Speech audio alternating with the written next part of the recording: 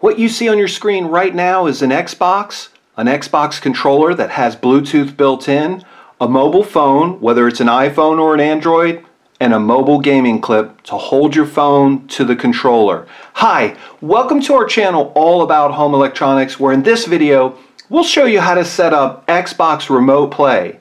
You can keep your Xbox at home with your favorite games, and then when you're visiting friends or relatives and you have internet access, you can play those games remotely using Xbox Remote. We'll start right after this.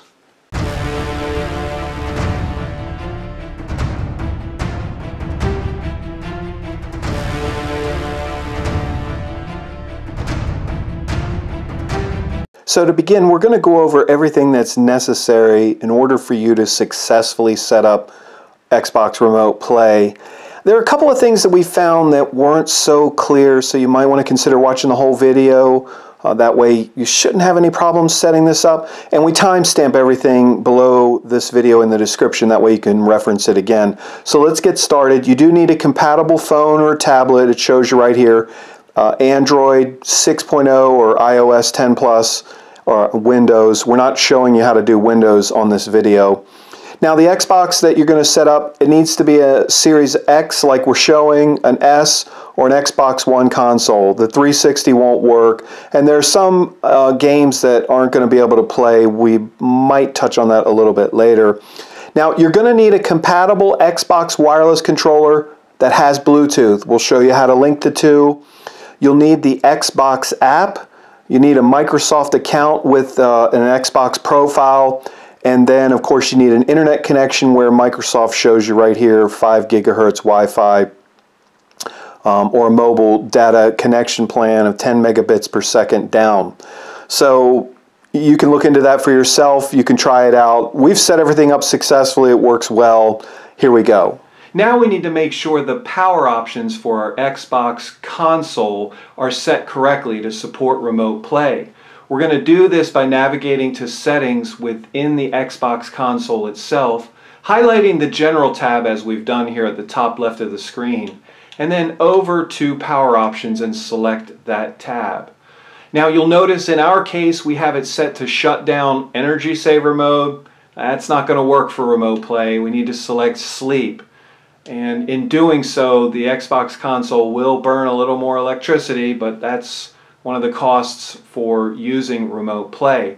Once we've activated that sleep mode, we'll need to navigate over to Customize Power Options, select it, and then over to Remote Features and make sure Remote Features are enabled. So the screen that we're looking at now is produced by our Xbox console. We're getting ready to log into our Microsoft account that has an Xbox profile, and later on we're going to do the same thing on our mobile device. Log into our Microsoft account with an Xbox profile. Both accounts need to be the same account. This is how your mobile device can link up with your Xbox when you're trying to play remote play.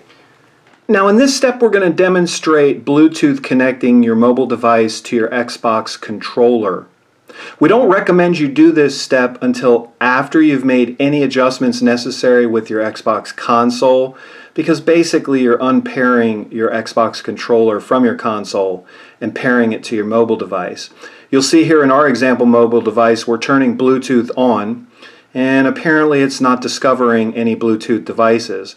Now on the Xbox controller at the top is this little button that we're going to press and hold for a brief moment, and hopefully our phone is going to pick it up. And there it is.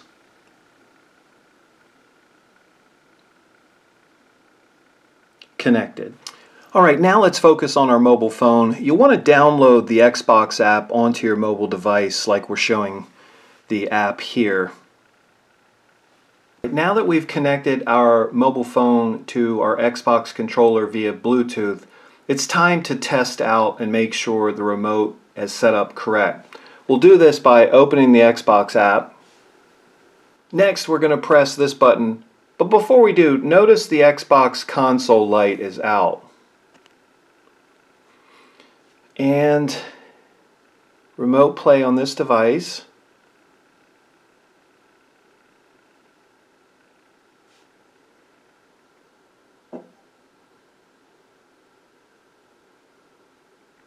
When you see this plane missile thing flying, it's attempting to make a connection. Alright, so let's see if we're connected. It says remote access is on. It'll be interesting to see if we connect the HDMI to our television, what we get.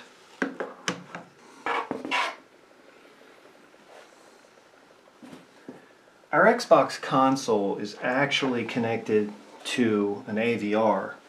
Now, this isn't material for you because it's just how we happen to have ours connected.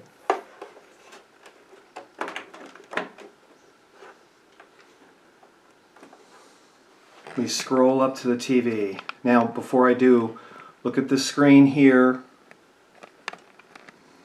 Look at the light. It's not on. It's in sleep mode, I guess, or standby. But the matching screen is on our television. So, let's lock in on the TV and let's change something. Everything that I'm doing on my mobile device is showing up on the TV. So we are remotely connected. Now, we recommend that you test this before you leave the house that you're storing your Xbox console, so that when you're remote, it will work. If you have any questions, please post them in the comments below the video.